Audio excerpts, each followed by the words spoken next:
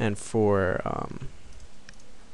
like insert where we're not actually retrieving data, we can just do a command.execute non-query,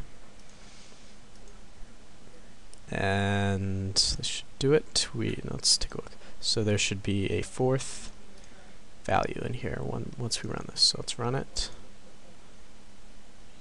Alright, it's finished running.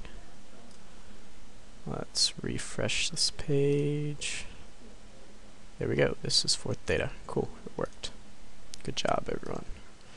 Alright, now for the last one is update. So we're going to update, let's see, the second one, because it looks really gay. So we're going to update it to something cooler. So all we have to do is just change this command text. And the real thing behind SQL and MySQL is knowing the queries you have to use. Everything else is very, very simple. And understand that you can also do dynamic queries where you can put a variable name, say for this, say you like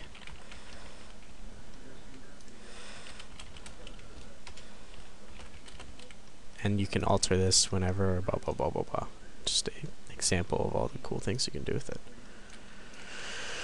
Okay, so we want to get rid of this. It's stupid. Almost did it again. Okay, update. And we do the name of the table we want to update, tutorial table, and we want to set the text equal to this is better second. And then we do a where id equals 2.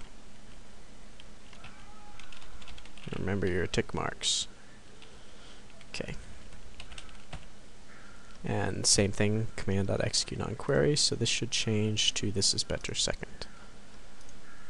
Run it. Looks like it ran okay. Let's refresh this.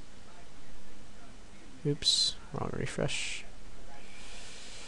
Let's see if I remember. There we go, this is better second.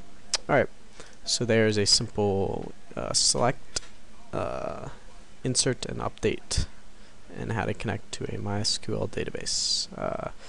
If you would like any more tutorials, make sure to leave a comment on my videos, make sure to subscribe to my channel, and head to the links in my description. They're awesome.